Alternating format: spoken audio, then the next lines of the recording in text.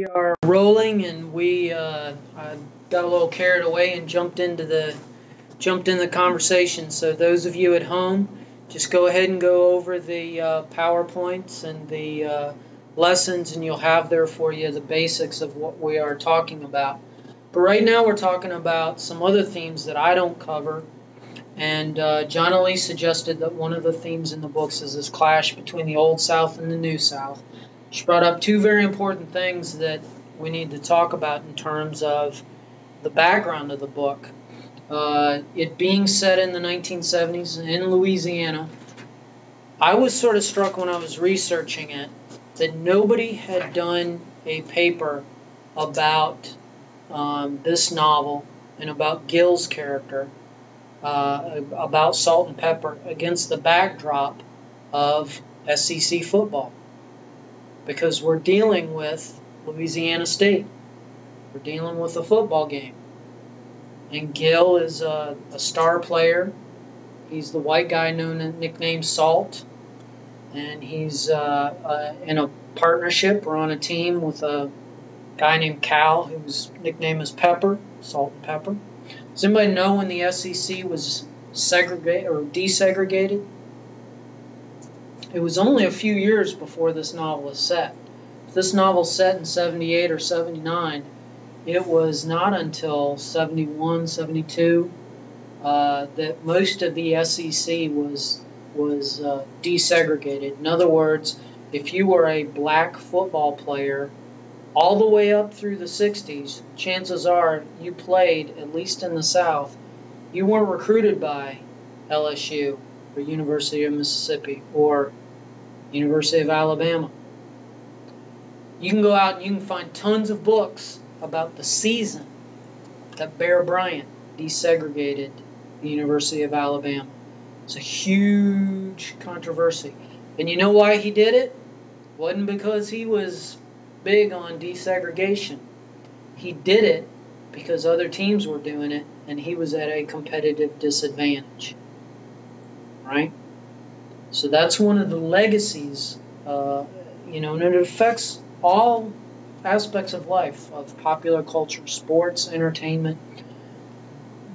Desegregation usually happens because there is something of that segregated culture that the dominant culture wants. And that's what helps make it crumble. Okay? So I think a great research paper would be to go and put the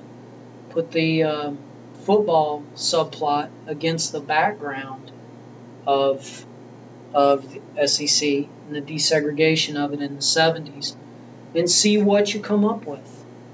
Look at how these characters. Look at how Gaines uses football mania in the South as a way of promoting that racial interdependence that we say is one of the big themes of the book. The other issue that John Lee brings up, and it's referenced throughout the book, is this idea of the necktie party in the South, lynching. Oddly enough, in the history of the South, lynching was not at all common during the slave period. And it really wasn't all that common even in Reconstruction. When it became common was from about the 1890s forward. And it was done largely as a way of terrorizing blacks, of reinforcing those standards of segregation that the laws were beginning to loosen up on. Okay? It's often estimated, when you look at estimates of how many lynchings there were in the South, or when they hit their peak, it was usually considered to hit their peak in the 20s, about the time that the Ku Klux Klan was reestablished. Although the Klan was reestablished in Indiana, of all places, it definitely came down and rerouted itself in the South. All right? And that sort of act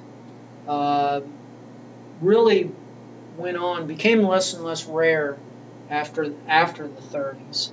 Although you have very famous civil rights cases where they're not where blacks are not necessarily lynched, but they're killed.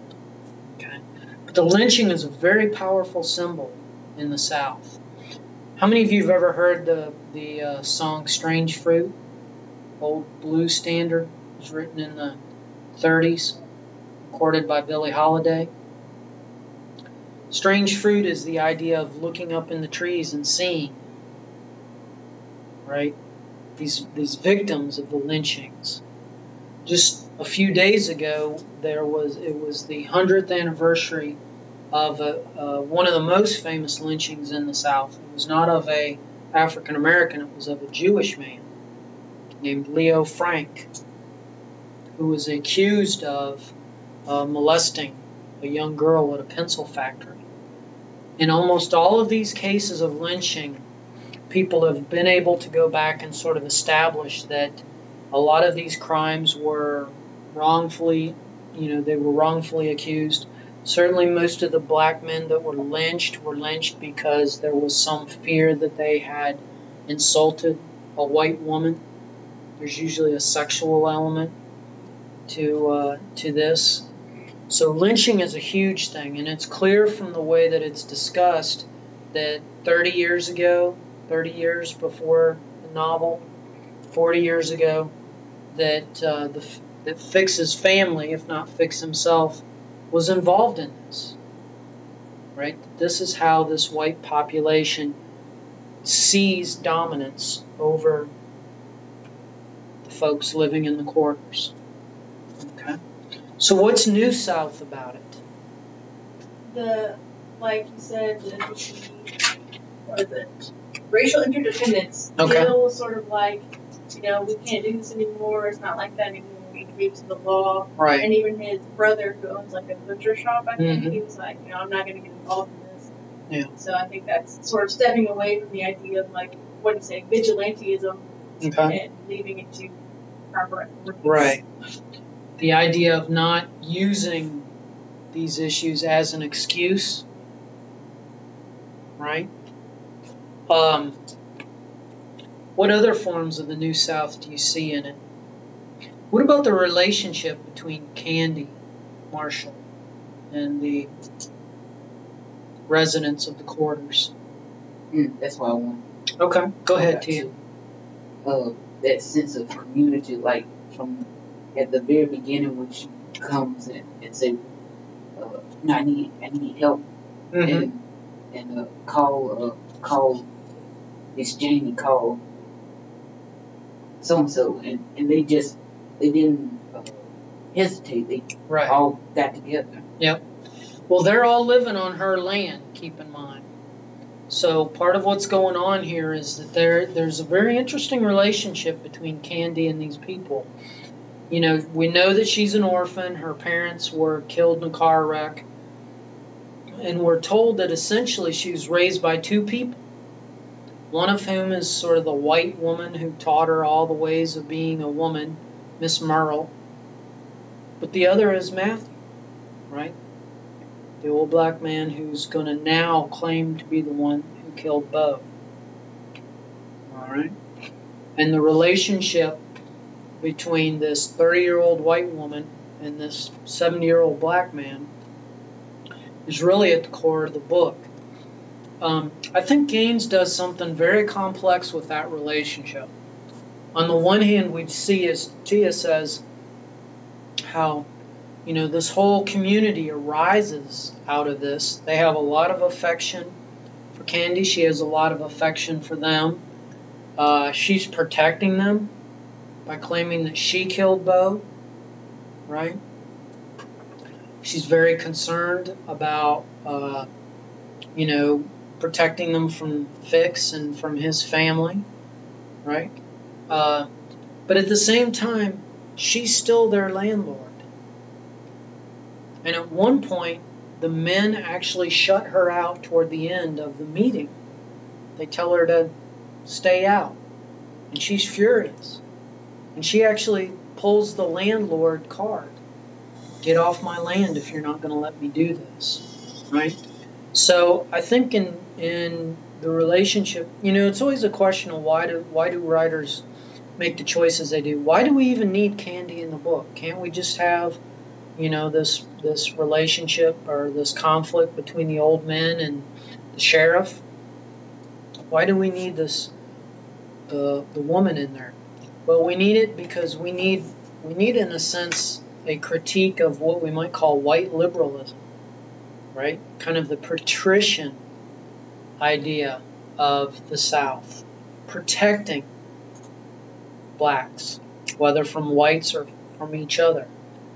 And I think part of what this narrative shows is that these black men, and Matthew in particular, get to the point where they essentially say, we don't need Candy, right? We don't need her to protect us. We are men, we can protect ourselves. Okay? So she's there, I think, to dramatize, again, a sort of vision. And I don't want to say condescending because that sounds a little negative, but it is a type of relationship between whites and African Americans. The word we'd probably use is patrician, right? Sort of, it's a benevolent form of racism, right? You kind of see it going around a lot these days, right? When Hillary Clinton is going to teach young African American protesters the proper way to be heard, that should make us a little bit uncomfortable, right? But so we have all varieties of, and maybe I'm not a big fan of the term white privilege, but that's kind of what she represents in the book. Okay. All right. Let's just kind of go through some of the issues or some of the scenes as they pop up. One of the things that I was really trying to figure out as I was going through the book, I kind of got right away that these old men were going to become men with a capital M by the end of the book. And we'll kind of go back through and talk about why they're standing up to Fix and his family at this stage, and what the Cajuns represent to the Creoles. The scene I could not figure out, why is this in the book, was at the bar.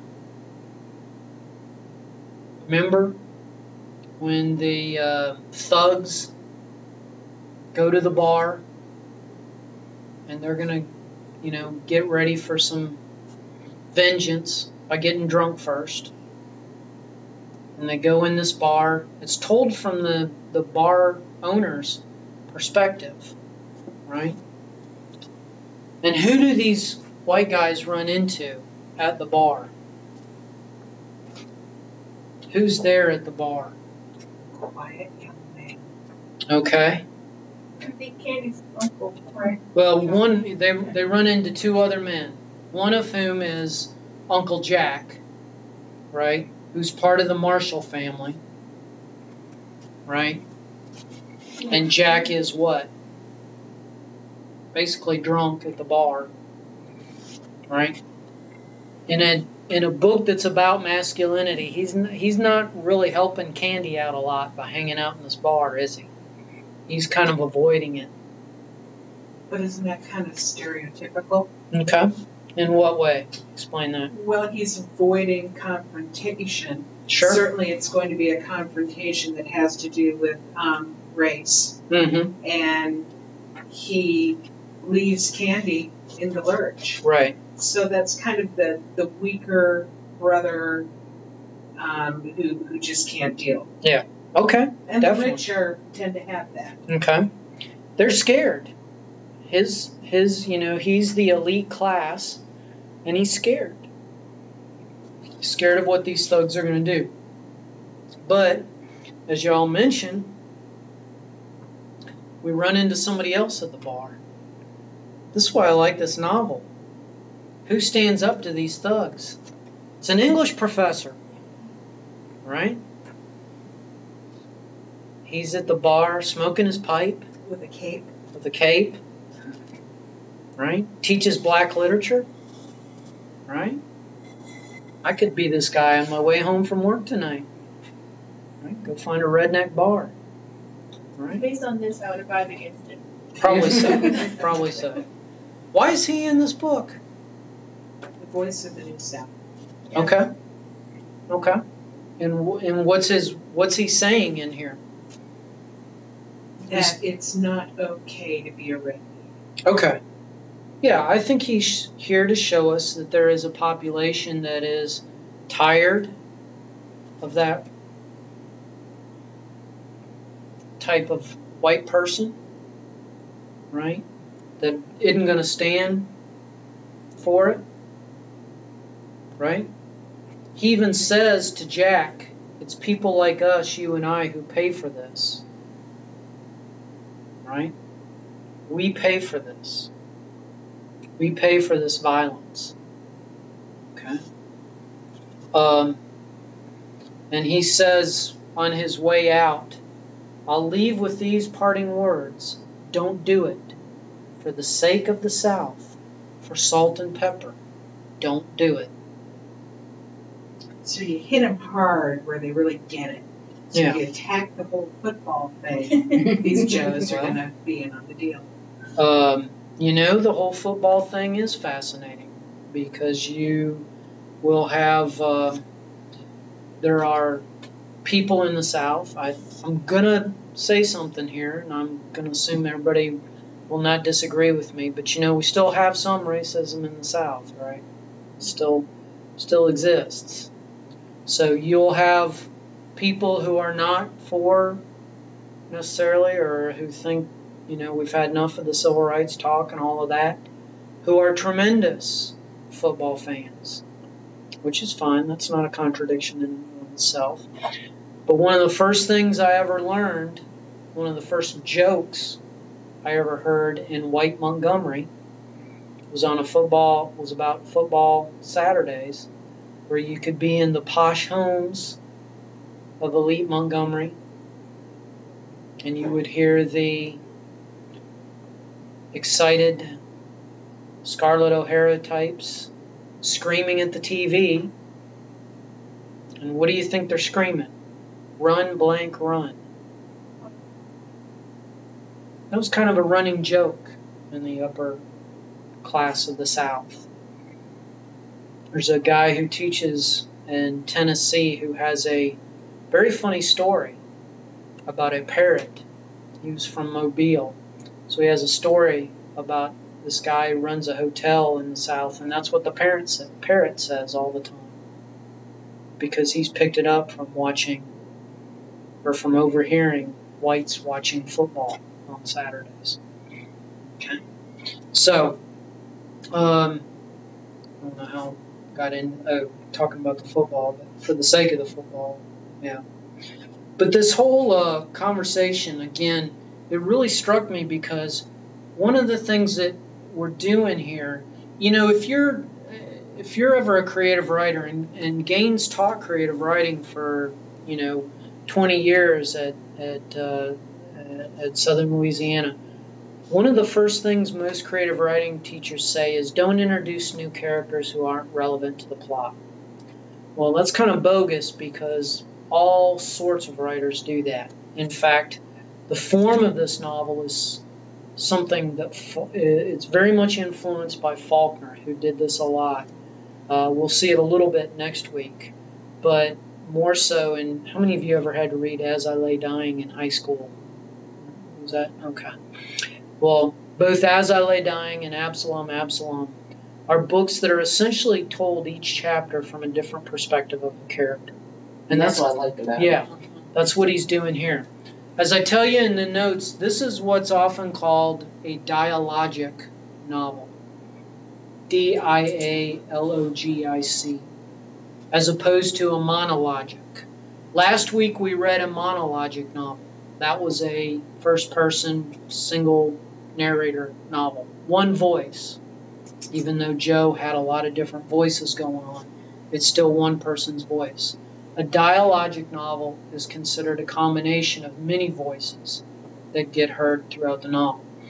And at the extreme is a novel like this, where essentially every chapter is narrated by somebody else. And the story is kind of passed along. Okay? one of the effects of that is we see the story from very different angles, right?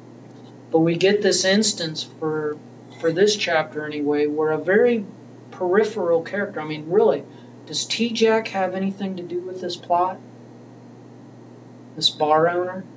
What's his role in it? It just sort of like represents society kind of in a way, because he's talking about like that ruined bar. Yeah.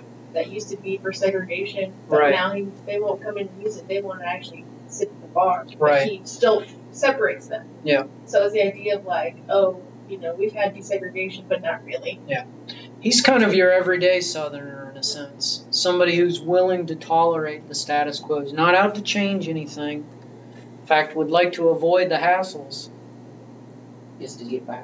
Just to get by. Yeah. But he's And- also not with the mob guys either. No. He's afraid of them too. He's So afraid of like them. In between, kind of.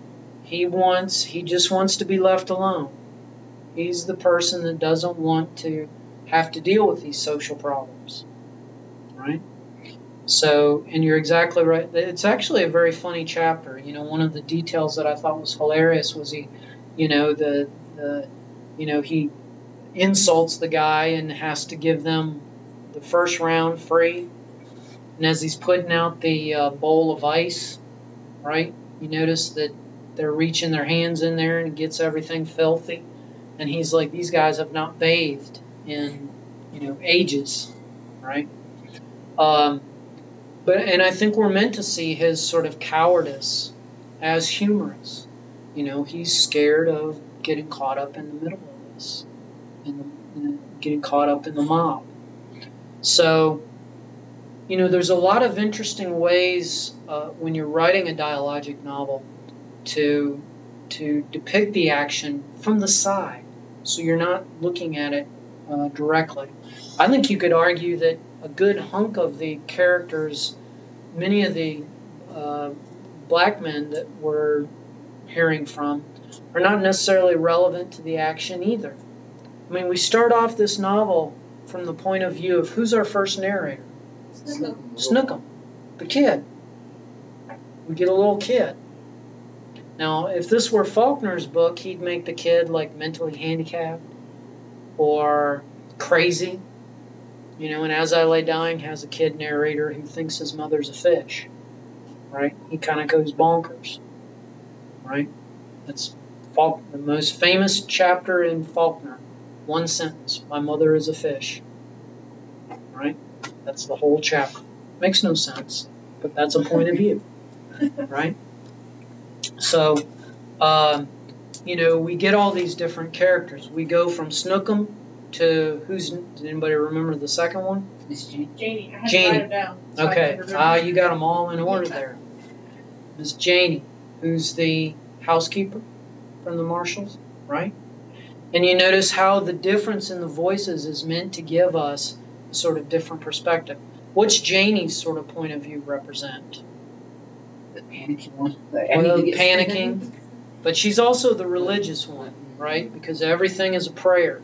I mean, notice how often her narration stops in order for prayer to happen, right?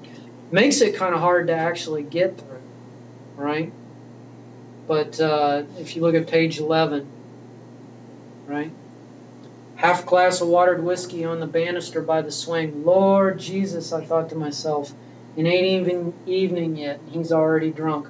Lord Jesus, help me. Lord Jesus, I thought to myself. There's a lot of humor in this book, by the way. For a novel that's as serious as this is, right? There's a lot of funny stuff in here, too. And it's poetic. And Okay. He'll use the same phrase over and over again. It's Okay. like a therapist who will say the same thing 3 times in a row to make sure you get it. All right. But it kind of draws musicality into it. For me. Well, and that's a good point, because there are a lot of articles that analyze the style of this novel and talk specifically about the musicality of the language or the musicality of the conversation. One of the other things we ought to note about this novel is it's very dialogue driven. Okay? A lot of this book is dialogue, and Gaines has said he's much more of a dialogue writer than he is like a scene describer. even though as important, it's an odd statement to make for somebody for whom setting is really important, right? For whom setting is essential. I mean, he's got to describe the quarters, he's got to describe the cemetery, but he'd rather put all of that in the voice of his characters, have his characters say it to the reader rather than, the kind of traditional, camera lens narrator who's not a character in the book. All right.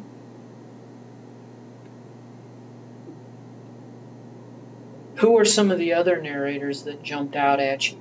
Some of the other ones.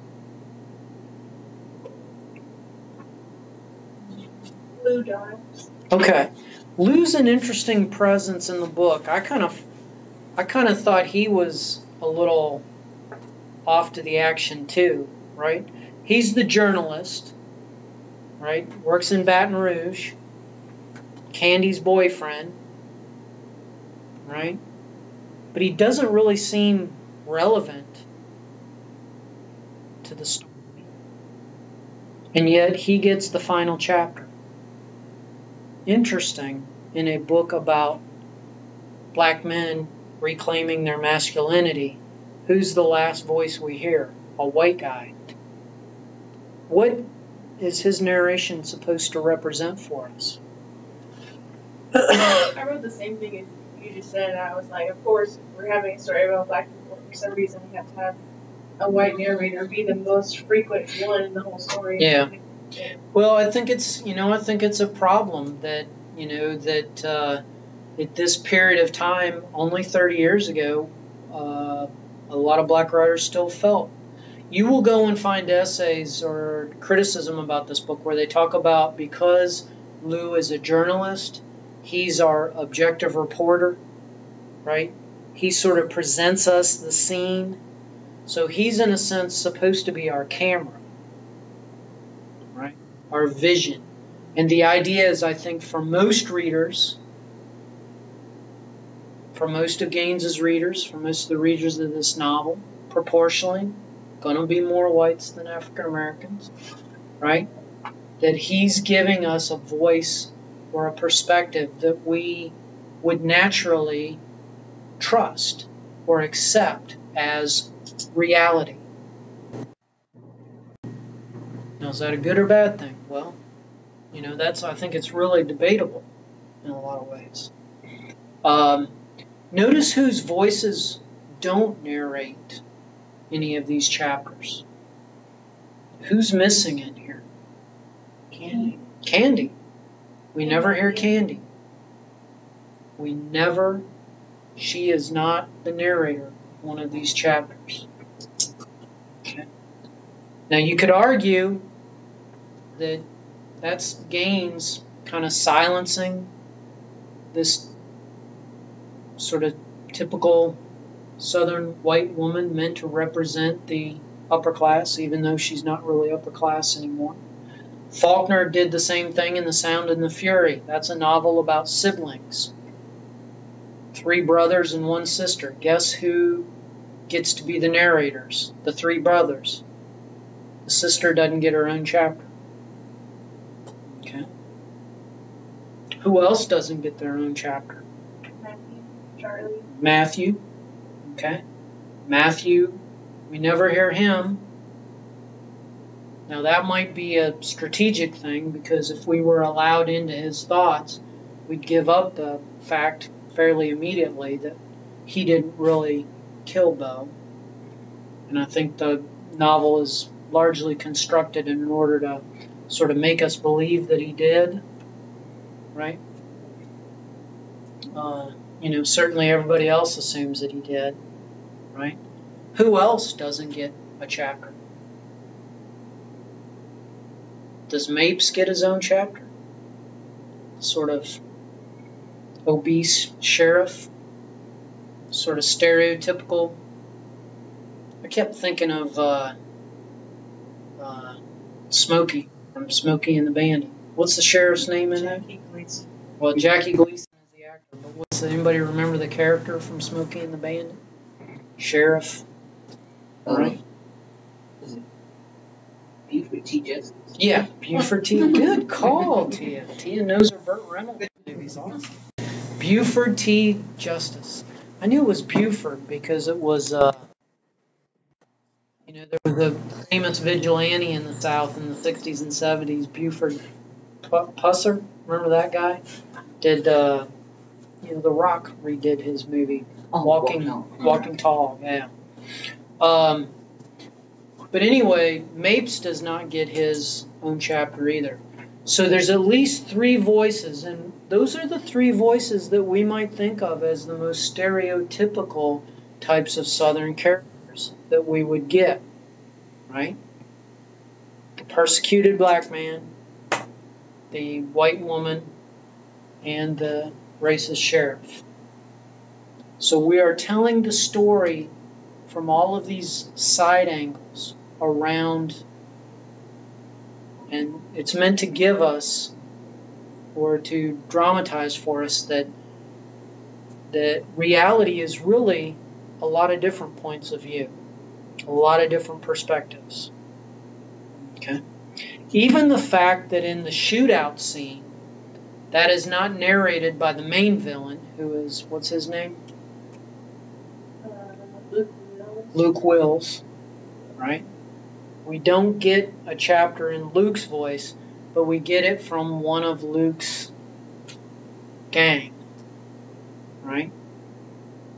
And the idea is, again, that we're getting the story through the people on the side who are going to bear the consequences of whatever happens. Not the perpetrators, right? Or not the main perpetrator or the main actors, but from the side. So it's a very interesting type of narration. And I think in 1983 it was still a kind of unique thing, even though Faulkner had done it quite a bit. It's still a fairly unusual thing at that point of time. Today, not so much. A lot of novels today are done in this type of format. Okay. Other themes or issues that you saw in here. Other things. Oh, I'll tell you another peripheral character that kind of threw me. Sully. Right? Gil's friend. Why not have the chapter from Gil's point of view? Because Sully was like an outsider, I think. Okay, yeah. Sully, again, is kind of like Luke. He's our camera that takes us into this Cajun community and allows us to see it for the first time the way we're seeing it, right? Otherwise, we'd have to go in there through Gil's eyes and take it for granted. We'd kind of be thrown in there. These are the gator hunters, essentially, if you ever watch those shows, right? Right? This is a rough crowd. I liked Fix's accent, by the way. Okay, what'd you like about Fix's accent? Just like how, I don't know, I like the way it was written. Like, instead of calling his son Gilbert, he called me Bear. Okay. It's like the French. Yeah, well, and you notice one of the most important words that comes through both in the relationship with Gil and his family, but also in the relationship with Charlie and Matthew, is this word Parrain, P-A-R-R-A-I-N, right? And that concept of, what's that word mean? Did anybody look it up? Is it like a godparent kind of thing? Yeah, it's a godparent. Essentially your male role model, right? The person that you is supposed to be apart from your family is your male role model. Okay, very important concept, because that represents not your loyalty to family necessarily, but your loyalty to community, your willingness to preserve or to stand up for or to carry on the legacy of this particular community. Okay. Other themes or issues that you saw in the book. Anybody look up the word Gary, G-A-R-R-Y? I believe it was like, I'm not sure if I'm saying it right. It's like a veranda. Like Yeah. a It's porch like kind of on the the top floor right. of the house. Okay. That threw me off too because I had never heard that word before, but that's a very architectural element of in this type of community. We might think of it as like I guess a balcony, sort of like a balcony, I guess. Okay. So there's a lot of local color in this book that you really get, both in the dialect and the descriptions of the very specific sorts of living arrangements, the way the houses are designed, right? The way Matthew's house is designed. Okay. What else before we get into the men themselves? Okay. Well, as I mentioned, the main theme of this book and the main theme of a lot of Gaines's writing is the struggle of black men to be perceived or recognized in society as men. And again, that reflects a culture of desegregation in which they have grown up, many of them, because these are men that are essentially born between 1900 and 1925. I mean, this is a novel set in the late 70s. Most of them are in their 70s at this time, right? Charlie is the youngest, and he's 50, so he would have been born in the 20s this time. This is a generation of men who grew up being called boy well into their own middle age, right? You cannot refer to people that way anymore unless you want your teeth knocked out, right? And you notice we begin right off the bat with Snookum being told, who tells Snookum that he can't know about what's going on because he's just a little boy? That's Candy, when she sends him to go tell the men to come with all the guns, right? It's very cleverly laid in there. A lot of these social implications in the way that they're constructed. What are some of the ways in which these men have been denied their masculinity?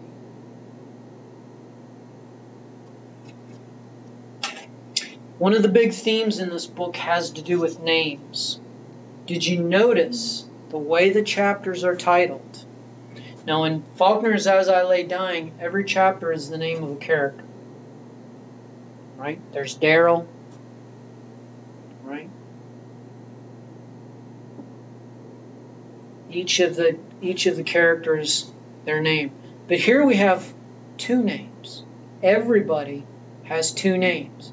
You have the name you were born with, your birth name, your Christian name, but then you have the name you are known by, your nickname. How many of you have a nickname? Anybody have a nickname? Where'd you get your nickname from? Family? Okay. Did you ever have a nickname you really didn't want, but everybody called you that anyway? You just sort of accepted it? Right? Look on page, let's see, what is this? Page 27. This is where we're introduced to Robert Louis Stevenson Banks, a.k.a. Chimley. What's interesting about Robert Louis Stevenson's name? Banks' name. He got it with how dark he was. He didn't like why people calling him that. Okay, that's a very important thing. He was named after the writer, Robert Louis Stevenson. Right? And for him, that's a cool thing. But nobody ever calls him that. They call him Chimley. And we learn, I think it's his buddy that says this, right? It's not Chimley himself that admits this, but it's his buddy that basically says he didn't like people calling him that. He especially didn't like what people calling him that. The white folks. and he would get mad and tell them his real name, and they would just laugh and go on calling him by his nickname. Okay? So all of these nicknames, in a sense, Cherry, right? They're kind of odd nicknames. Klaatu. We have kind of a culture clash going on here. There's two ways to look at this. On the one hand, it's the name you're born in, your legal name. It's your identity in the social world, the world of paper, the world of documents, right? The world of the law. Your nickname is your cultural identity. You either create that yourself or it is created for you, projected onto you by other people. And you have this sort of struggle, I think, throughout the book for many of these men to come to grip with who they are. Are they going to go by, their proper name, or are they their, social name that's projected onto them? Many times those social names are kind of, knocking them down a peg, right? It's not very dignified. Nicknames usually aren't dignified, right? Most people don't have a nickname that's more proper than their actual name. Okay? So the whole notion of the names in here, I think, is very important. We got one guy you named Yank, right? Who's the horse trainer. Okay. What are some of the other ways these men have been denied their masculinity?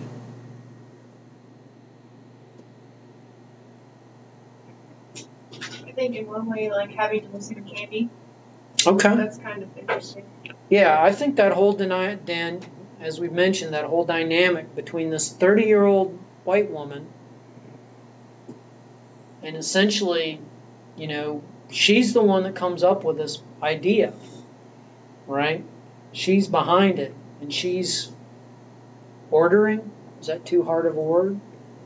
She's telling all of this community of quarters to get down here. Okay, so I think that dynamic, and as we mentioned before, they break with Candy toward the end, and they basically tell her, this is our fight now. Also, did you notice at the very end of the book,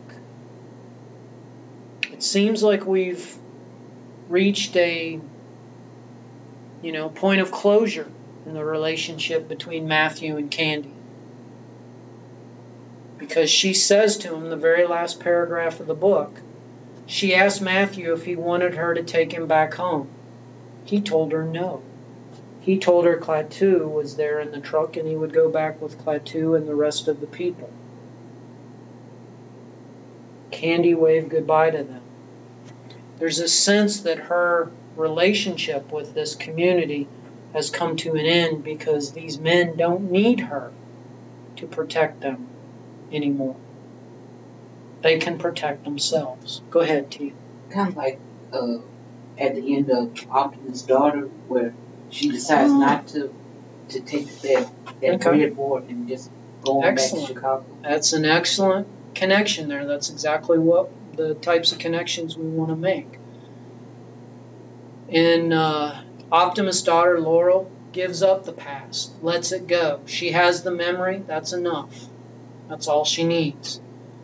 It's a little bit different because this one, those objects of Candy's affection, the community is telling her they don't need her anymore. But she lets it go. The last thing we see is her taking Lou's hand, and it looks like they're going to be, their own community from here on out. But you're exactly right. It's a letting go of the past and a signal that there is a sort of different future ahead of all of these characters.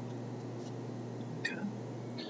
Some other things that keep these men from their masculinity. Mainly respect, like you said, how they would be called boy or the other word. Yeah. And I think that's what Miss Janey was trying to stress to Snookum at one point, saying, when Snookum was calling people by their first names, and she was like, "No, you need to call You say Miss Mr. So-and-so, say Mr. yeah. or Mrs." Yeah, there's definitely that sense of the, being diminished. Probably the toughest chapter to take is when Mapes first shows up. And what does he do? He slaps around several of these men. And they take it. They don't back down. They don't confess anything. But they take it. And we have one character who's really the sort of black coward of the book, sort of the parallel of Jack Marshall. Jack's the guy that stays drunk the whole time. Who's the member of this community who's the coward? Who allows himself, the Reverend Jameson, allows himself to be slapped around. He actually even gets knocked down at one point, right? This is the power of the law, in a sense, diminishing these men, right? I find Mapes a very conflicted character in this book because there are points where he's funny, right?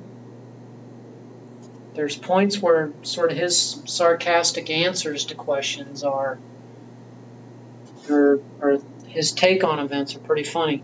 The joke ends up being on him, of course, because he gets winged and is so obese that he's essentially plunked down in the middle of this firefight, bullets flying all around him, and he can't move, right? And he has to admit in court at the trial, right, that he was, in a sense, out of commission. He's not a hero, right? He's by no means a hero. So he is very much a comic figure, but he also represents that brutal, repressive South and his willingness to hit these men, right, in order to get what he wants, get the information he wants. I think it's an interesting thing to read this book amid all the controversies we have right now about law enforcement and the way black communities get treated, right, and the sort of questions of respect going both ways. Who's got the power to escalate these types of situations, right? So the men, in a sense, are reclaiming their masculinity. There's other ways, though, maybe not so obvious. One of the key chapters, I think, is from Roof. And flip to page 90.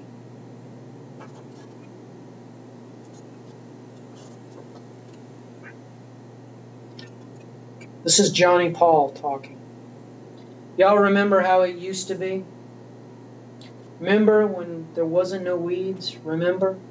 Remember how they used to sit out there on the Gary, Mama, Papa, Aunt Clara, Aunt Sarah, Uncle Moon, Aunt Spoodle, Aunt Thread. Remember? Everybody had flowers in the yard, but nobody had 4 o'clocks like Jack Toussaint. Every day at 4 o'clock they opened up just as pretty. Remember? He stopped, thinking back, the rest of us all thinking back. I'd spent many days on the end of Jack's Gary facing that bush. You didn't never catch it opening. It opened while you were sitting there, but you never saw it, like trying to watch an hour hand move a clock. You never see it move, but it's moving the whole time. That's why I killed him, Jimmy Paul says of Bo, to protect them little flowers, but they ain't here no more. And how come? 'Cause Jack ain't here no more. He's back there under them trees. This is the cemetery chapter, in a sense. And I think it's really interesting to talk about what the cemetery represents after seeing this video of Ernest Gaines, who goes back and preserves this cemetery so it's not turned into a field for sugarcane, right? So the bodies of the past aren't dug up and disposed of. In a sense, this is not the letting go of the past, of letting go of the bread plate, right, or of the possessions. This is the preserving of it, because this is all that's left of these people. The cemetery is all that's left of that past, and these characters want to preserve that. Right? This is where we see the clash between the land and the tractor on page 92. This is Johnny Paul again. That's something you can't see, Sheriff, because you never could see it. You can't see Red Ryder with Job, Jack with Diamond. You can't see the church with the people, and you can't hear the singing and the praying. You had to be here then, and to be able to don't see it and don't hear it now. But I was here then, and I don't see it now, and that's why I killed him. I did it for them back there under them trees. I did it because that tractor's getting closer and closer to that graveyard, and I was scared if I didn't do it, one day that tractor was going to come in there and plow up them graves, getting rid of all that proof that we ever was. Like now they're trying to get rid of all proof that black people ever farmed this land with plows and mules. Okay? So there's an effort there to preserve the past of these people, of this black community that's in a sense being pushed into extinction. Not only by mechanization, but by the taking of the land by these Cajuns. Right? A way of life disappearing. Okay? If you look on page 94, again, this is a core chapter, I think, and it's interesting that it's told from, again, the perspective. And notice that this is not Ruth speaking. This is Ruth describing what Johnny Paul says. I think that's an important thing. Right? All you old people know this already. After the plantation was dying out, the marshals dosed out the land for sharecropping, giving the best land to the Cajuns and giving us the worst, the bottom land near the swamps. This is the exact same passage that I pulled from that quote, Gaines quote. This is the exact same passage. One is Gaines talking about the history of his people. This is his characters talking about the history of theirs.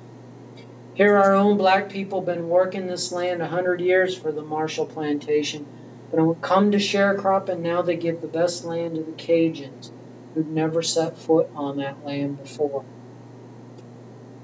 Right?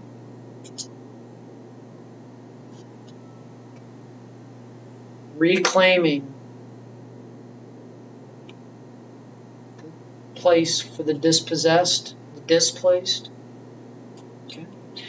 You know, it's interesting because this generation belonged to the generation associated with the Great Migration.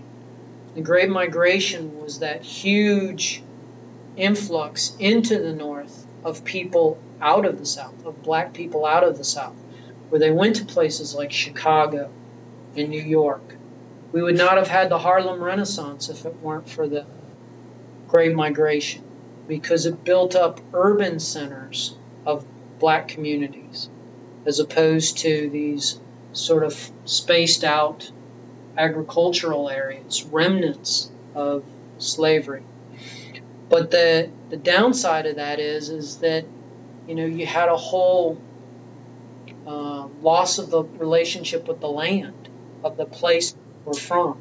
These characters are the ones that stayed, and they're trying to preserve their identity through these lands, right? They're losing them to tractors, they're losing them to the Cajuns, they're losing them to progress.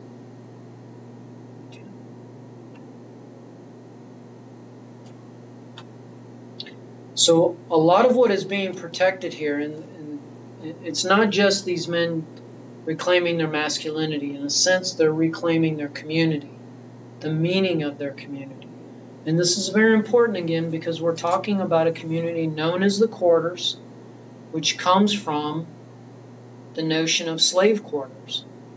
This is a group, an economic group, whose relationship to the land has always been defined by their relationship to their white employers, whether they're masters or to the landlords. Okay? The land has never been theirs, really, but they've made it theirs. They've made it belonging to their community. Okay. Other things that stand in the way of these men being recognized as men.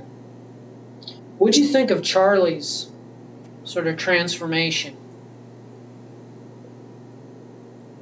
One thing I would note is that I keep saying that a lot of these, a lot of black male writing is about reclaiming one's masculinity. There's a lot of neat things you can do comparing Gaines to a guy named Richard Wright, who wrote Native Son, a very controversial book in 1940 that depicted a sympathetic black character killing a young white woman, right? And that sort of notion that this is the violence that's going to come if we don't solve racism. Okay. Took on the biggest taboo that there was and ran with it. Very famous novel, very controversial novel. Richard Wright also did a book about growing up in the South, a group of stories. His first book was called Uncle Tom's Children. It was about the children of the slave generation. Each one of those stories is about a young black man confronting the fact that the South will never allow him to be a man. This is like kind of not really a side topic, but I was just telling Tia, my husband is black, but he's from Maryland. Okay. He's in the Air Force. Mm-hmm. So he moved down here a couple years ago and never really experienced like community-wide racial tension as we do down here. Okay. And so he was never really interested in like the Now politics wait, of it. he's from where? Maryland and Delaware. As in Baltimore, Maryland? Yeah. Well, that's, they have a little bit of racial tension Now up there, that but it's different, I know. Yeah. It's a different type. But he never really got interested in like the politics of it until we moved down here. And now he's really like active and sort of changing that perception. So Good. I think that's a whole like place-oriented idea. Well, and there's a whole lot you can do with when we get into the Alice Walker, we'll be talking about interracial relationships, which have a whole different relevance, especially when it's a black male and a white woman in the South, in the post-civil rights era. Of course, you couldn't do that in the South before the 70s, or if you wanted to live, quite frankly. But also, the very idea that, the law that struck down the ban. There was, a ban against interracial marriage in many states. And oddly enough, the couple that won that their last name was Loving. So, you always see Loving versus U.S. or whatever, State of Virginia, I think it was. But that's the landmark case that, took down bans against interracial marriage. All kinds of power dynamics in there. I'll be interested in your perspective on Alice Walker's, as a black woman, her look at interracial relationships, because she's not really for them. So it gets a little tricky, and there's all kinds of cultural layers in there. I was thinking about that though when I was reading like about Candy and how you said it's like complicated. Yeah. It's sort of like I think of it as I'm like an ally, but I can't understand his process. Well, I really think part of what he's doing with the relationship between Matthew and Candy is he's really, think about what of our images of young white woman with old black men. It's always like Shirley Temple and Bilbo Jangles, it's always that sort of benevolent, the white person, is really fond and protective, but the older black man is a surrogate uncle or a surrogate grandfather, right? And he's really, blowing that kind of relationship up and sort of saying that there's nothing in this relationship for this sort of black old man at this stage. He's done with it. All right, welcome to our fourth class. Tonight we're doing William Faulkner's Sanctuary, and so we're going to talk a little bit about, spend a lot of time on the various parts of the setting tonight, on the different locations, and talk about what's particularly Southern about those, but also talk about sort of the reception of the novel and the different themes. The information on the PowerPoint is a little bit different than what's in the PDF. The PDF has a lot of background material that I've cut and pasted in there, a lot of illustrations for you. So I do want you to download those and reread them. What I'm doing with the PDFs is mainly sort of giving us the outline and the main themes and some of the more formal aspects, I guess, talking about different issues that are important. But I want to, in the PDFs, get you really reading what other critics have said. And these are all from essays that you guys will be using the next couple weeks on your own papers. Okay, so this will be information that you'll, it'll sound familiar once you start researching your papers. So, with Sanctuary, we were having a conversation before class, and I think the general consensus was this novel is kind of way out there, right? It's kind of a weird one, and kind of icky weird, not kind of bizarre weird, but kind of icky weird.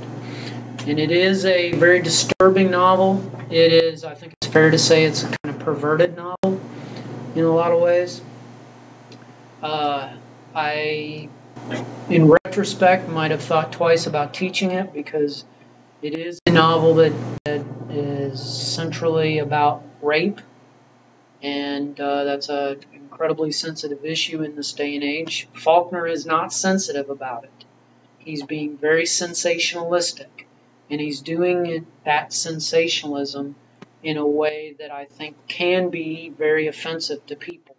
So one of the things we want to do is, be very sensitive to that subject, but we also want to understand why in his own time he would, sort of take this type of topic and I keep using the word sensationalize it, but that's really what we're talking about. I would note that in the 1920s and 30s, as we'll see in a moment, he was by no means alone in sort of playing up some of these tawdrier aspects. So when we're talking about 1920s literature, overall, we're talking about topics that were previously taboo to talk about, sexuality among them, but even stuff like drinking. We're in the age of prohibition. It's 1929, 1930, but the attitudes toward drinking are very different than what we would have seen a generation earlier. In fiction, a scene involving drinking would have involved what my mother would call a clutch the pearls kind of attitude. People would be outraged, people would be upset. But beginning in the 1920s, as we deal with the modern age, things shift. And all of a sudden, writers are focused on depicting the more negative aspects of life. Let's face it. We are dealing with with behaviors that are not socially acceptable. So there's a lot of cussing, even the very liberal use of JC throughout this novel that may offend some of the more religious readers. That's something you couldn't have gotten away with 10 or 15 years earlier.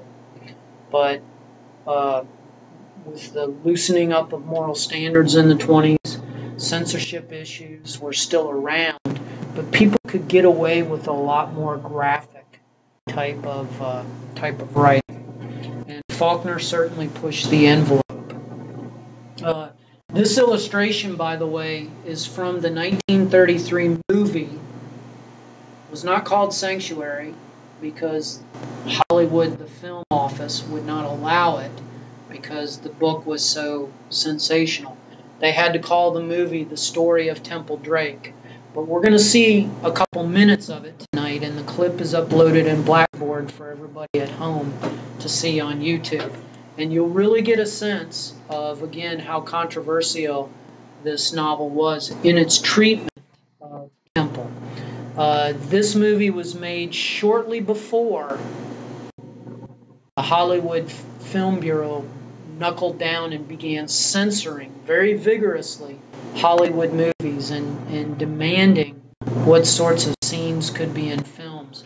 So it's a very interesting movie. It's what's called a pre-code film, because the Hollywood Code came in and that sort of cleaned up the movies all the way up until the 60s. There's a whole almost 40-year stretch there where, believe it or not, I mean, how many times do we go to the movie today and you feel like you're being machine gunned with F-bombs, right? That never happened in those days, precisely because there was a censorship office that would read the scripts and say, this can be done, but this can't be done. You know, you can't show this, you can't show that. All right? So, the first question we want to ask, I think, is why did Faulkner write this kind of book?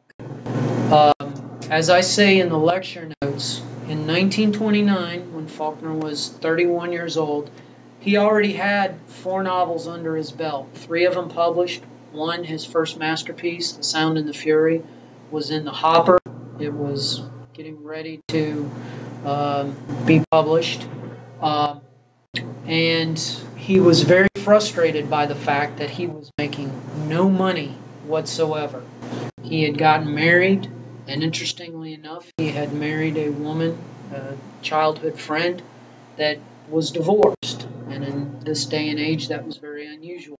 So a lot of Horace Benbow's feelings, a lot of the comments that he makes about marrying a woman who's been divorced, kind of ring with, you know, I would not have wanted to be Mrs. Faulkner and read this novel and hear some of the things Horace Benbow is saying about divorced women.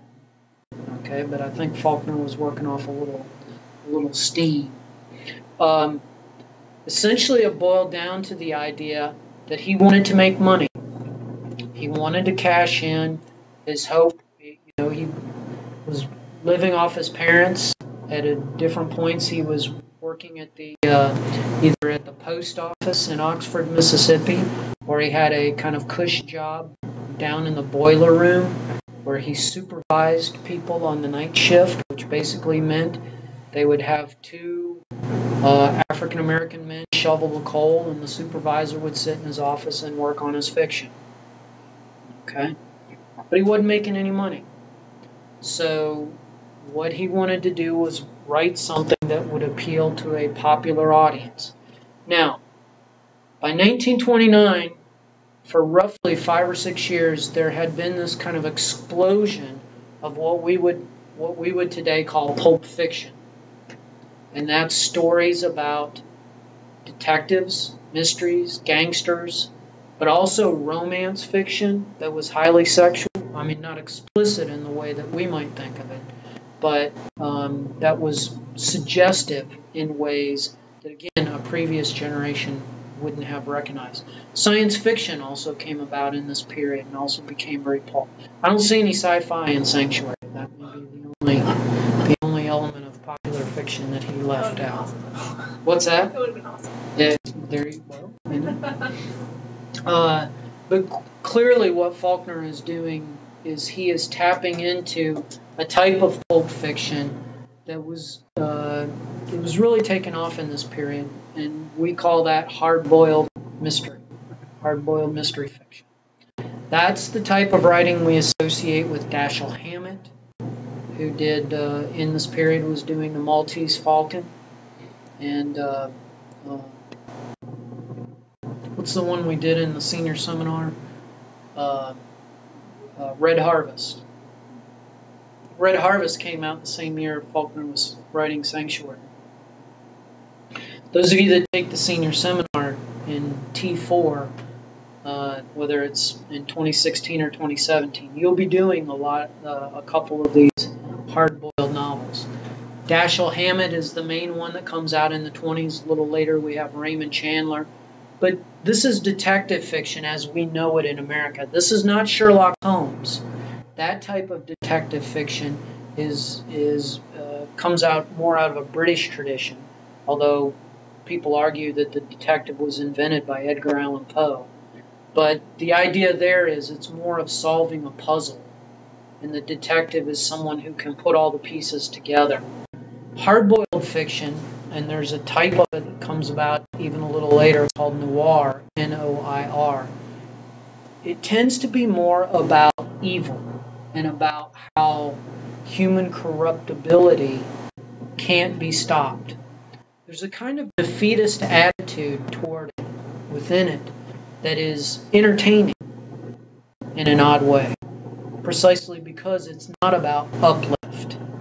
It's about showing us the bad side of people and enjoying seeing the bad side. I mean, that's the entertainment of it, is that we are seeing the ugly behavior that would otherwise be taboo. So it was considered rebellious fiction at the time because it was about anti-heroes. Detectives were not emissaries of the law. They were not policemen.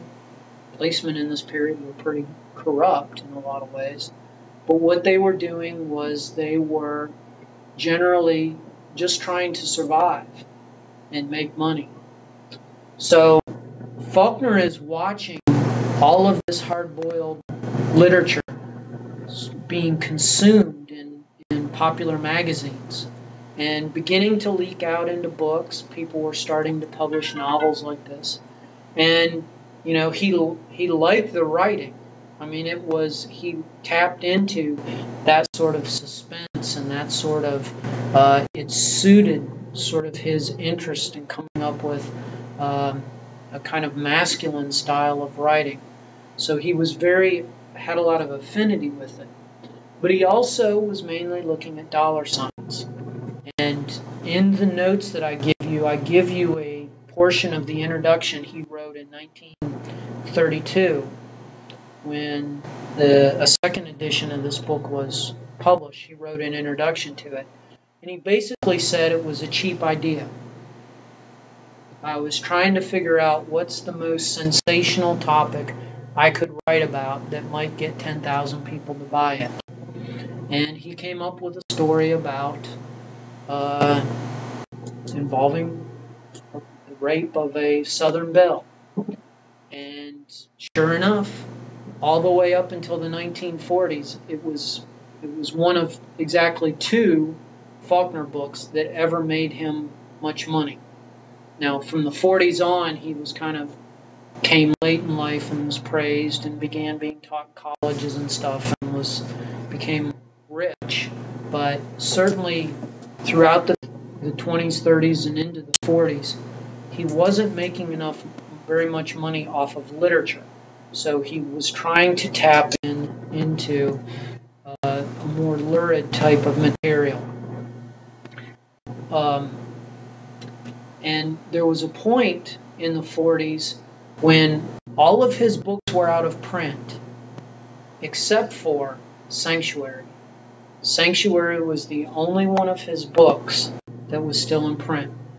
His second best-selling novel was a story about adultery in the late 30s. It was called The Wild Palms, and you can see right there how kind of wild that might be, right?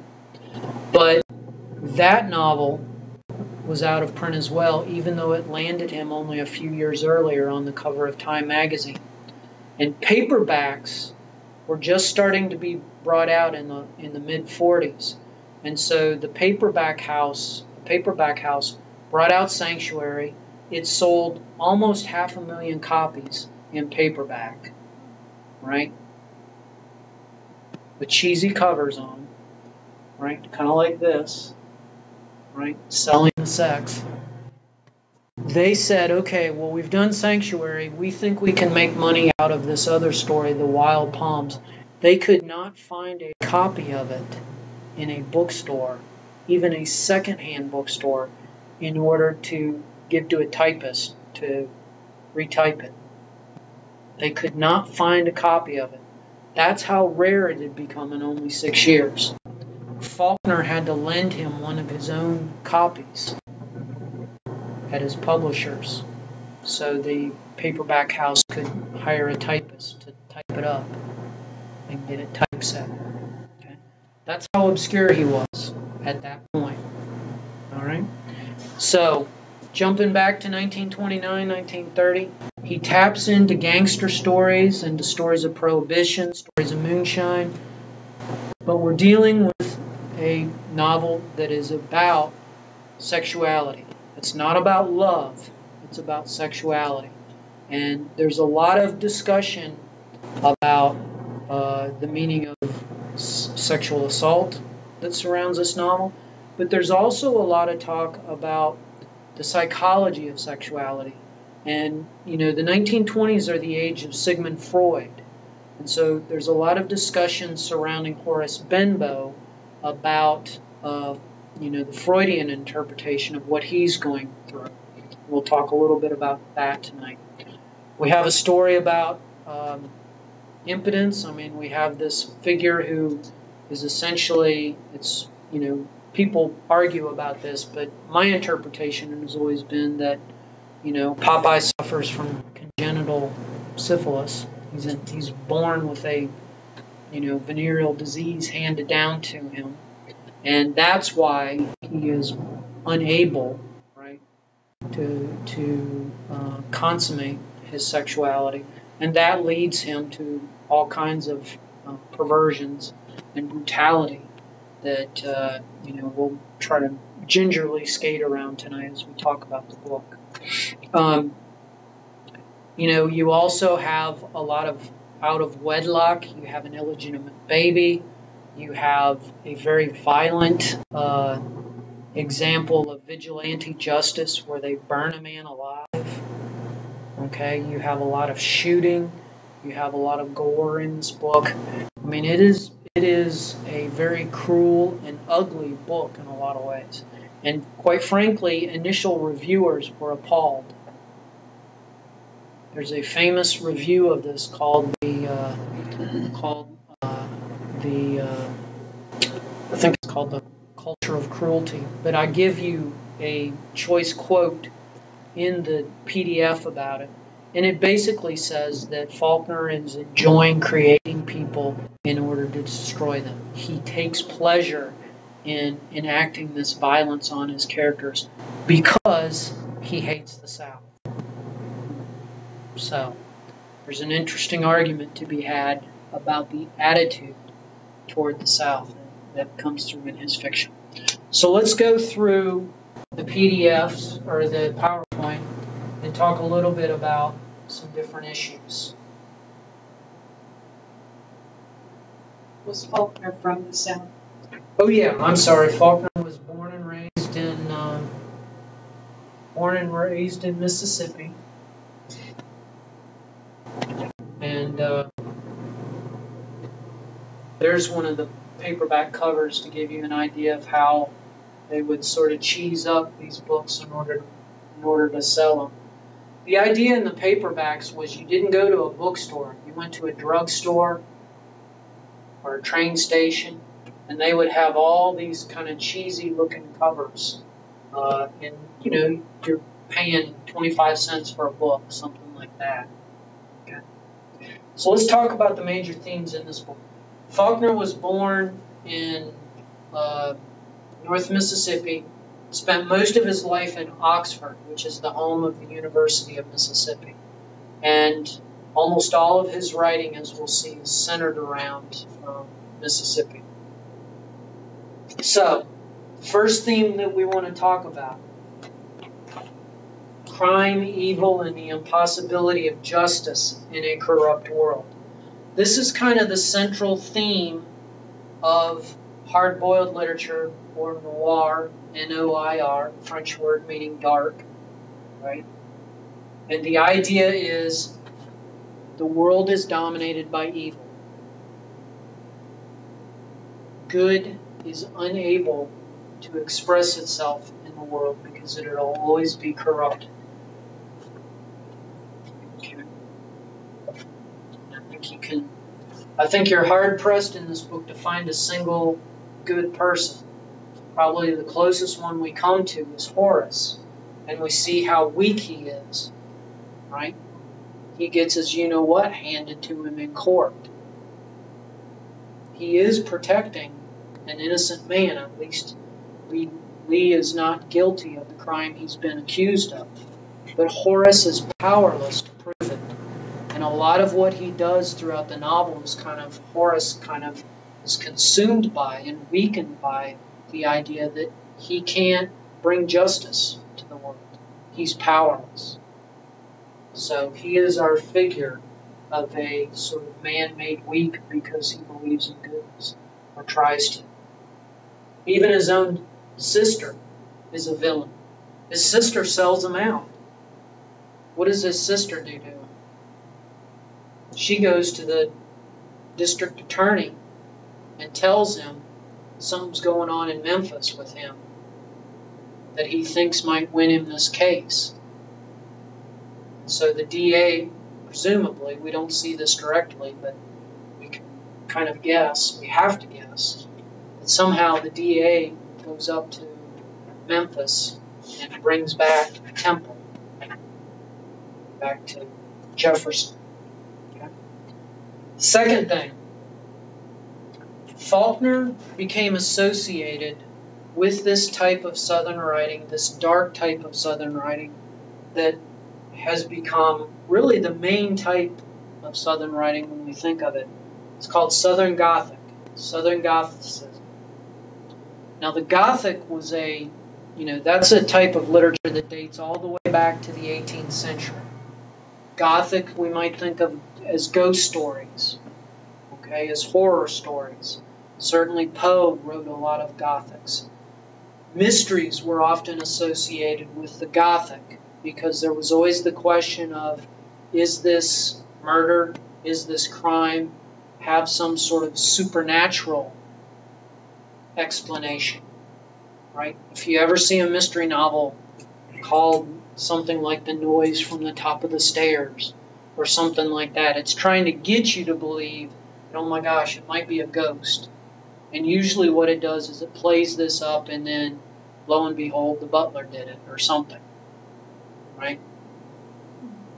What Faulkner does with Gothic by bringing it to the South is he basically says this is a region of freaks. Southern Gothicism is about the freakishness of the South. We're not dealing with beautiful belles. We're not dealing with Scarlett O'Hara.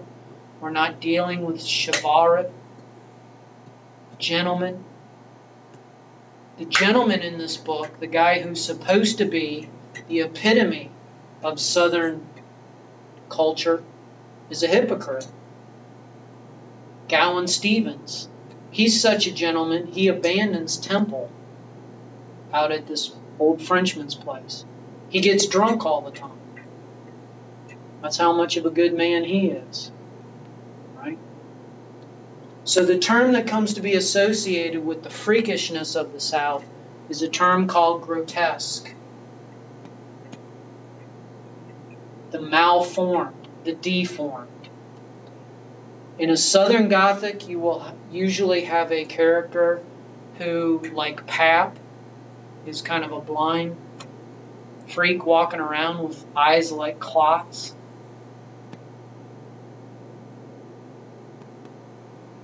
You're probably going to have somebody who's slow or mentally handicapped, like Tommy.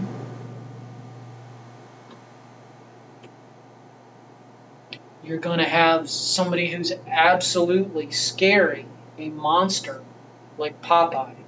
And Popeye is probably one of the most famous Southern grotesques. Evil to the core, but also just freakish to look at. Right? Short, almost hairless. Right? Okay? There's something wrong with him. Something deformed. You can see the evil Here's a way to think of grotesques. Whatever's wrong with you on the inside, it usually has some sort of physical manifestation. If you're evil, you look evil. You are deformed by the evil within you. Okay? So the idea of the grotesque. Then we come to another theme that's very popular in Faulkner, which is exploring class differences and really taking away what Faulkner thought was the false veneer of gentility, Southern gentility, ripping off the idea that Southern people are friendly and warm and, hospitable, and showing that the upper class is just as evil as the gangster class. We have a corrupt DA. We have a sister who betrays her brother. We have a state senator who takes bribes and hangs out in brothels, who's openly hypocritical. Right? We have Horace Benbow, who's supposed to be our one good person, and who's yet feeling this sort of weird, incestuous concern for his stepdaughter.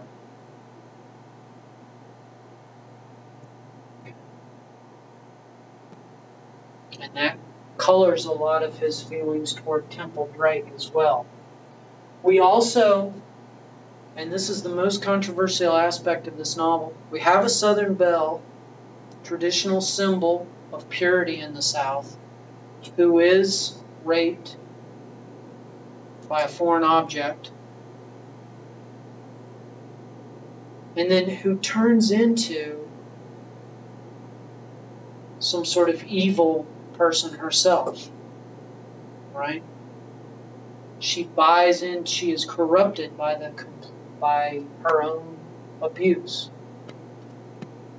And she is essentially responsible for allowing Lee Godwin to be burnt alive. She accuses him in court, right? And then we have this weird scene at the end where she's in Paris at the Luxembourg Gardens listening to what's supposed to be high-class music, right? There's an orchestra there, and the description is everything kind of falls off her like water off a duck's back. She's become used to the evil in the world, or she's indifferent to it at this point. There's a lot of interesting psychological analyses of Temple Drake. And, what happens to her. Is it realistic or not? I don't know. She's kind of a Patty Hearst type. She's abducted and she, kind of in some ways has Stockholm Syndrome, I think you could argue. But she begins to treat the world with the same denigration or the same violence that was put upon her. And that's what Faulkner is saying the Southern belle can expect of the modern woman. As I mentioned before, sexuality is generally portrayed in this novel as a dark, evil, vicious force. There is not a single happy couple or even any sense of love in this book. And so Faulkner is dealing with the nature of taboo desires. Okay? The nature of taboo desires. Nature of perversion. He's trying to shock people with this book. Then finally, there's a lot of comedy in this book. There's a lot of slapstick. We spend a lot of time in a Memphis brothel with a madam and her two yappy dogs.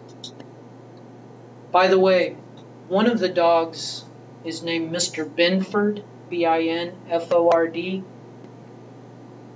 There was a guy in Memphis who was the head of the Memphis Censorship Board that would put a yay or nay if a movie could be shown in Memphis. His name was Lloyd Binford. So Faulkner is taking the name of real people and turning them into animals. That'd be like if I wrote a novel and I named my dog Todd Strange or something, right?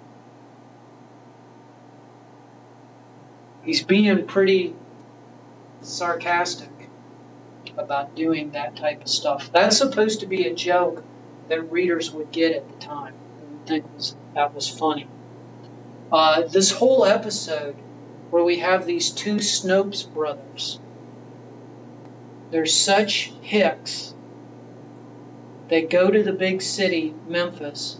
They don't even know they're staying at a brothel. They're like, oh my gosh, we lucked out. We live in a house where all these women run around naked all day. But then they go to brothels and spend all their money. Right?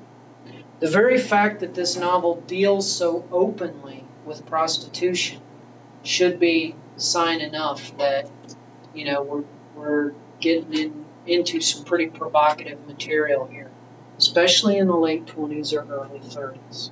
Okay? But the comedy and the absurdity of modern life. I think what Faulkner is trying to say is usually comedy is another element of this grotesque type stuff. Okay?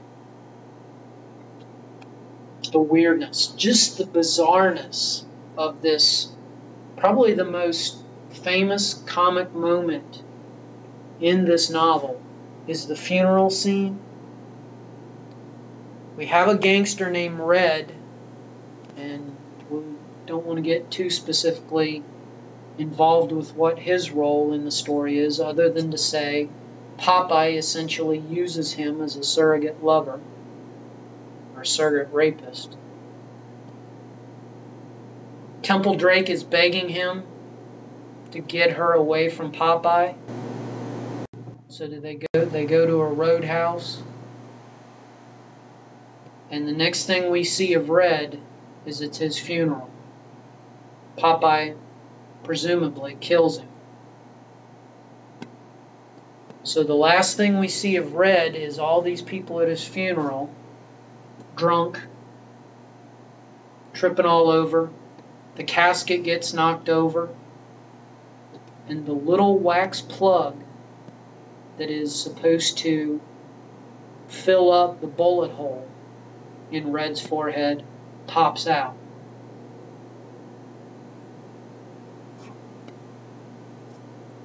That's some dark humor right there. Some bizarre humor.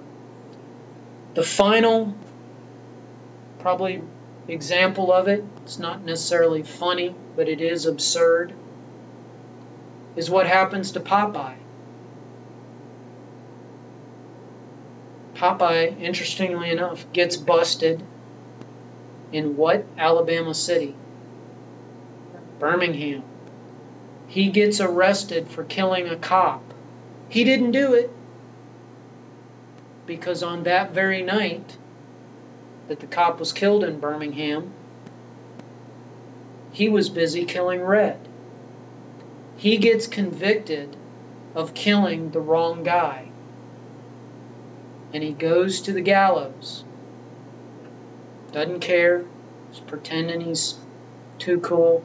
He gets up there, they put the rope around his neck, and he's all upset all of a sudden because his hair is messed up. And he says to the warden, how about straightening my hair? And the warden says, sure. And he hangs him. And that's brutal.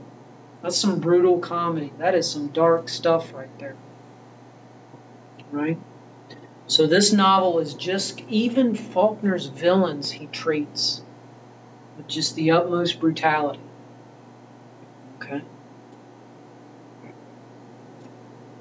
Popeye, a gangster, killer, is killed, right, for the wrong murder, but he's killed powerless, wanting his hair fixed. Okay? So, the absurdity of life. Okay. One thing we need to step back and mention about Faulkner, very much, he sort of sets the template for the modern Southern writer, in that all of his fiction is grounded in a single place or a single area. Okay? All of his fiction is set in Lafayette County, Mississippi, which he calls Yoknapatawpha, because that's an Indian word.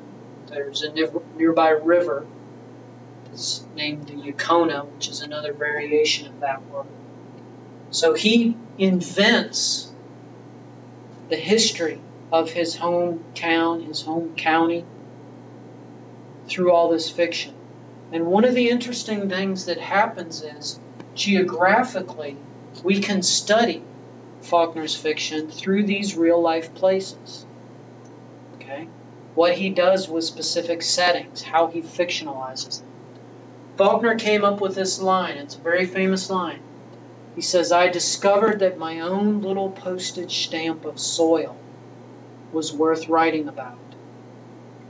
Every Southern writer today is expected to have his own little postage stamp of soil. You write about the community either you live in or that you came from. It's your material. He's not like Hemingway. He's not going abroad and discovering different territory. Okay? Faulkner says, "I would never live long enough to exhaust it, and by sublimating the actual into the apocryphal, by turning real life into fiction, I would have complete liberty to use whatever talent I might have to its absolute top. It opened up a gold mine of other people's, so I created a cosmos of my own. I can move these people around like God, known only in space, but in time as well." So he's inventing a whole mythology about this fictional county.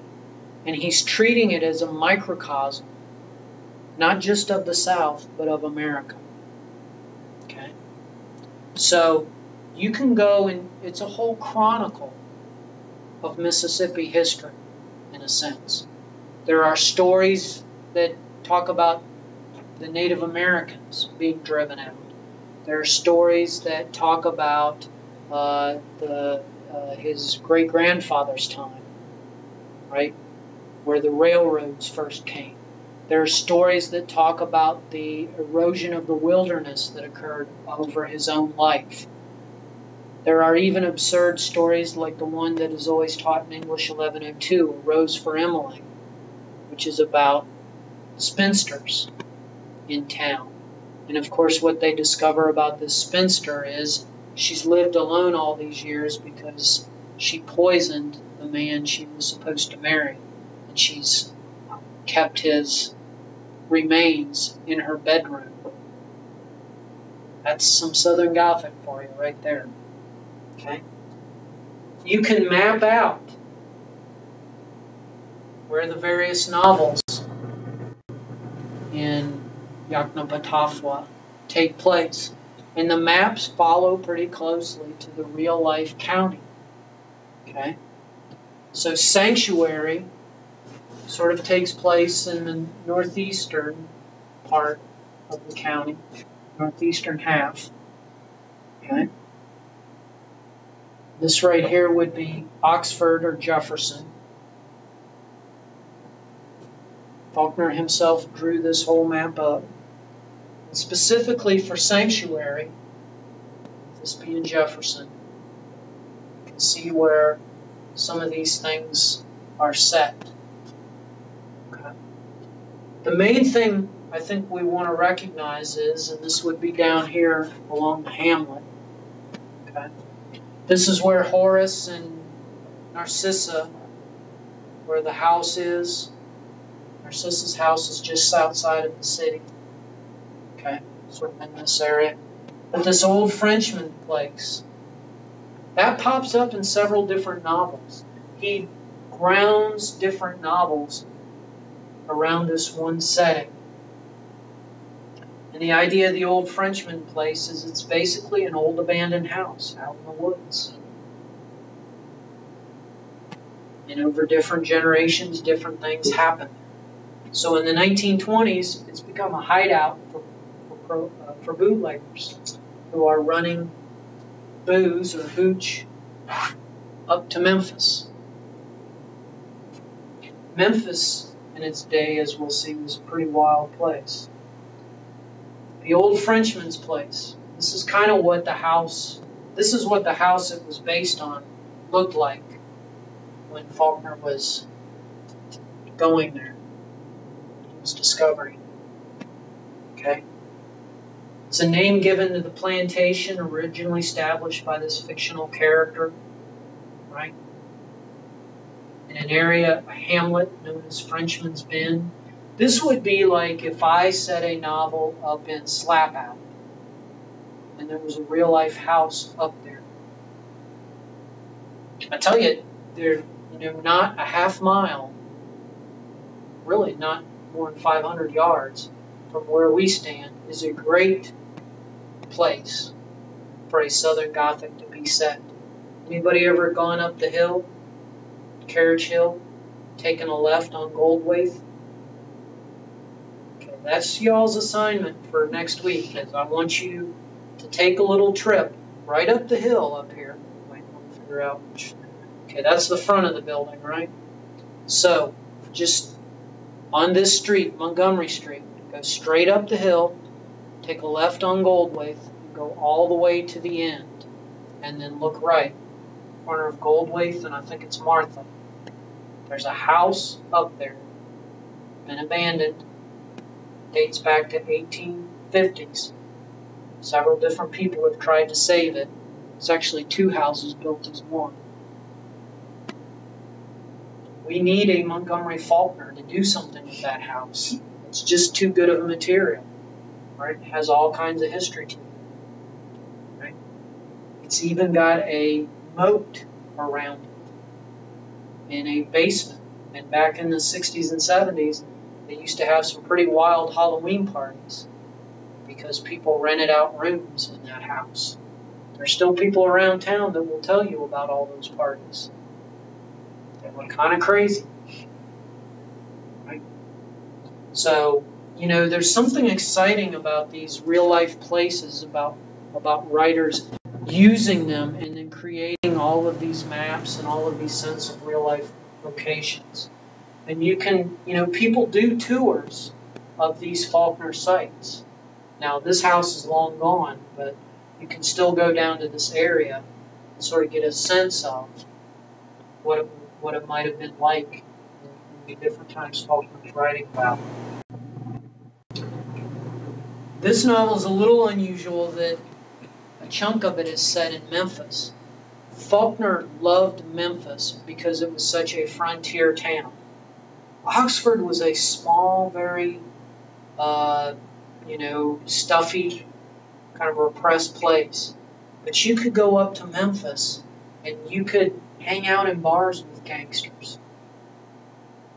There's all kinds of stories, and you can see this, you can read this as I'm sort of paraphrase this. But biographers discovered that he and this buddy of his named Phil, when they were in their early 20s, would go up to Memphis, and they, would gamble, they would booze. This is in drink a lot. This is in Prohibition. And then they would go down to the red light district, right, where the houses of ill repute were.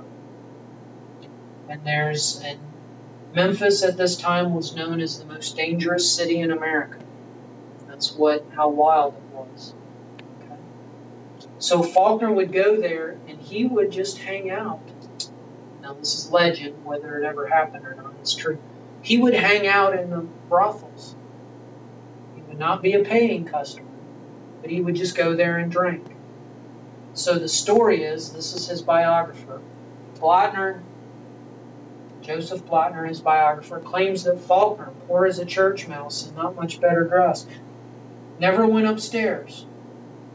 And even when a girl propositioned him, he played the gigolo at rest, quipping, "No thank you, ma'am, I'm on my vacation." Now that sounds like too good of a story, to be perfectly honest. But now, this is an interesting aspect, because I can imagine all of you sitting here thinking right now, wait a minute, was prostitution really this open in this period of time? And the answer is yes. Every city up really to the 30s would have a red light district. Montgomery had a red light district.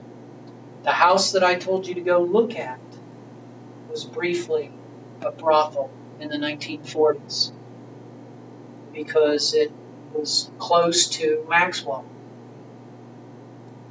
Okay. That's the legend anyway. Who knows if it's really true, but that's the legend. There were brothels in downtown Montgomery. You can go back to the papers and see when there were arrests. But the idea was, this is a period in time before there. There's one point in this story where Clarence Snopes says that that Temple ran away. She ran away with somebody, and he says probably one of those companionate marriages. This is a period of time, the 20s, when self-help people came out and talked about how marriage should be a marriage of friendship and equals. But before that, marriage was really an economic relationship. And it was not all uncommon for men, good men, right, to go to houses of repute or brothels because they had this masculine sex drive that was denied to women, or proper women. And so they had to go there.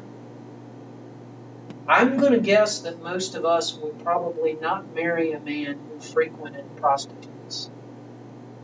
In fact, if we knew one, we'd probably be pretty grossed out. In our day and age, there's a lot of talk about the fact that it's human trafficking.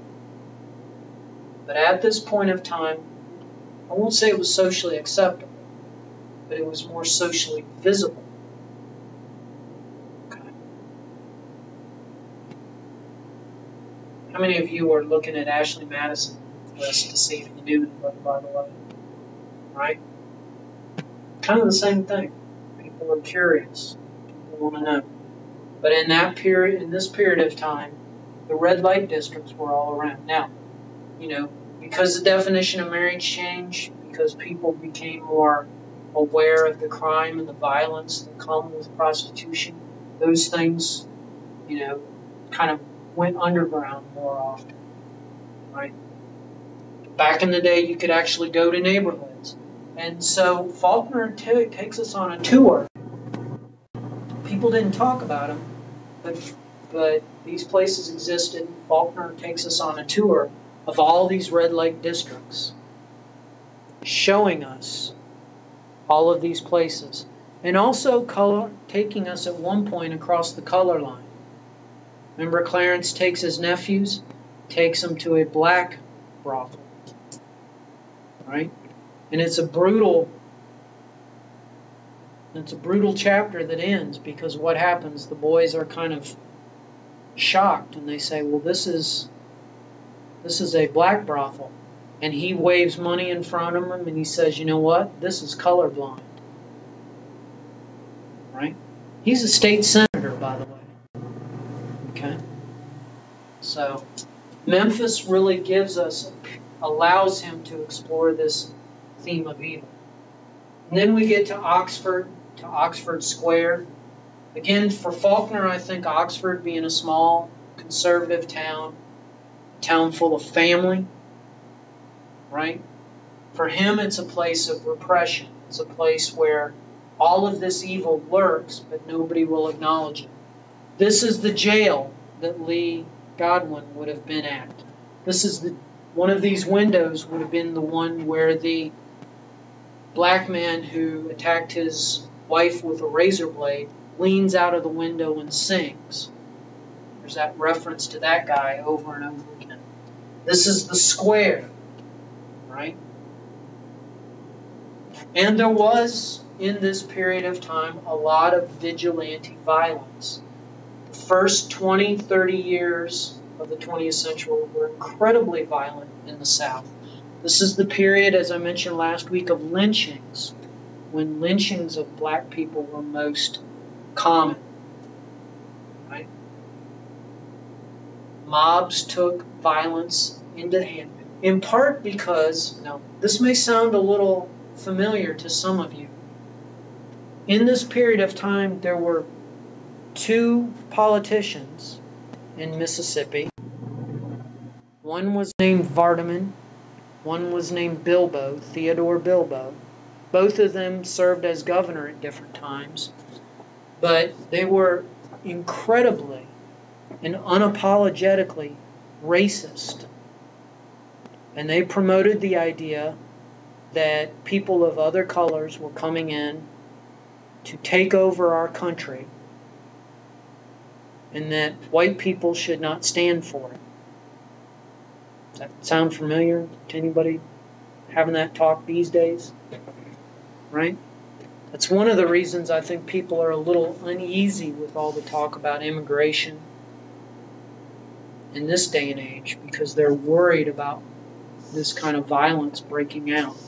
I don't know that it will break out, because I think law enforcement is much more stronger in this day and age. They come down harder on these types of things. There's too much publicity, right, if these things happen. But back in the day, the police would allow lynchings. They would allow this violence to be acted upon. Okay? So Faulkner is dealing with that sort of corruption. There is no justice. There is no peace. There is no good in the world. If you go to Oxford today, you can actually go sit down in the square and sit next to the statue of Faulkner they have there. It's kind of one of the things you always are supposed to do. All right. So that's the PowerPoint. And just real quickly, before we turn back on the lights, I want to show you what the movie, The Story of Temple Drake, would have looked like in 1933.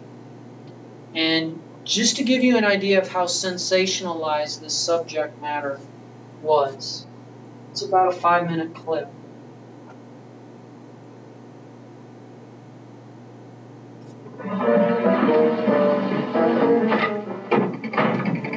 Answer me. Yes. Kissing me and double-crossing me, and I fell for it. I got Gabby and spilled my brains, and you've given me the laugh all the time. No, I wasn't. And now you're going to put the finger on me.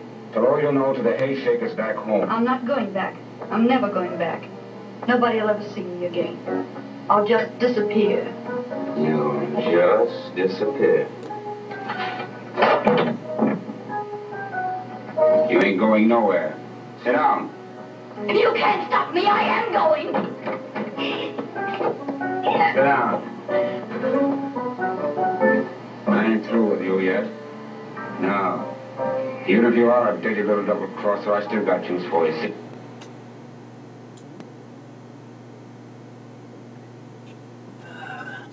The internet in this room kills me. You can't stop me. You can't stop me. Oh, yes, I can, baby. I got your number, and you know it. No, no, keep away from me.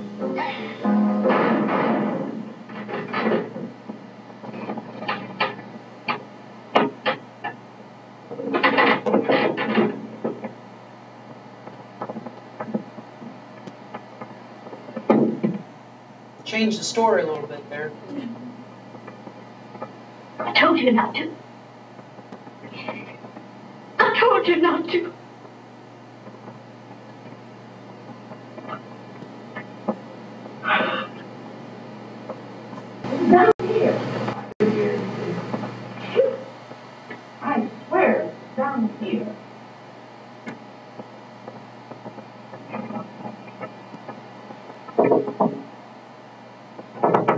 think I heard Mr. Trigger go out a little while ago with that man that came. I heard the front door slam. Oh, come on, Miss Reba. You're hearing things. Why, what hurt you? Just as sure as anything in the world, I heard it.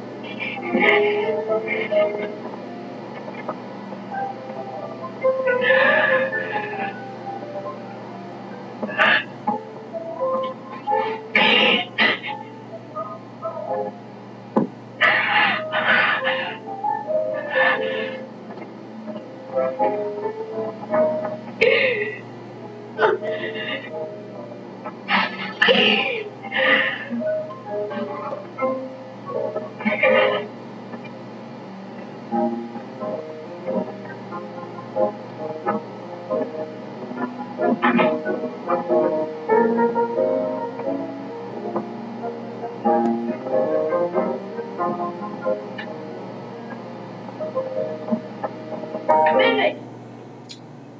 Minnie! Where are you? I'm coming, Miss Reba. Well, come on.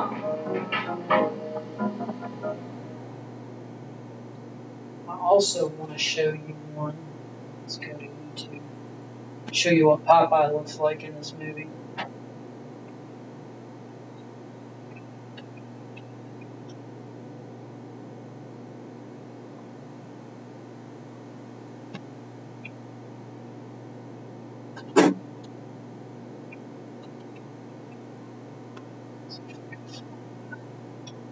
What I was looking for. The whole movie's on here if you want to see it. That'd be a great paper if somebody wants to watch the movie and do a comparison contrast to the book. That's the type of thing I will be interested in. But I want to show you the corn crib scene. Remember scene.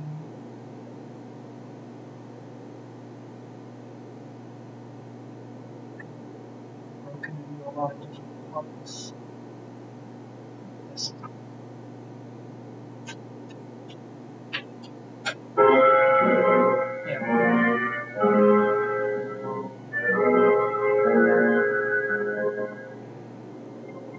Look at how they try to portray the grotesqueness of Popeye.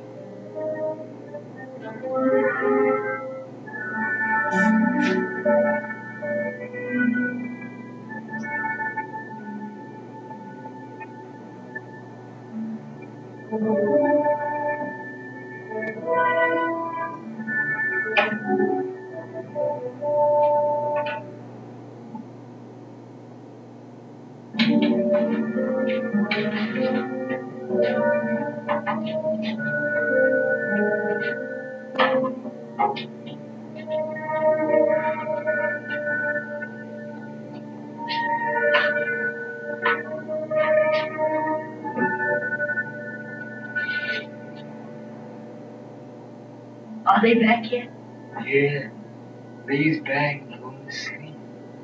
Likely he'll take you to town. I'll be out here watching.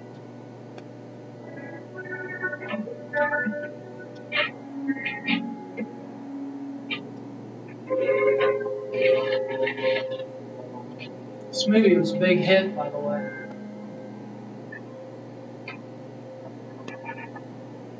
Recognize him, yeah.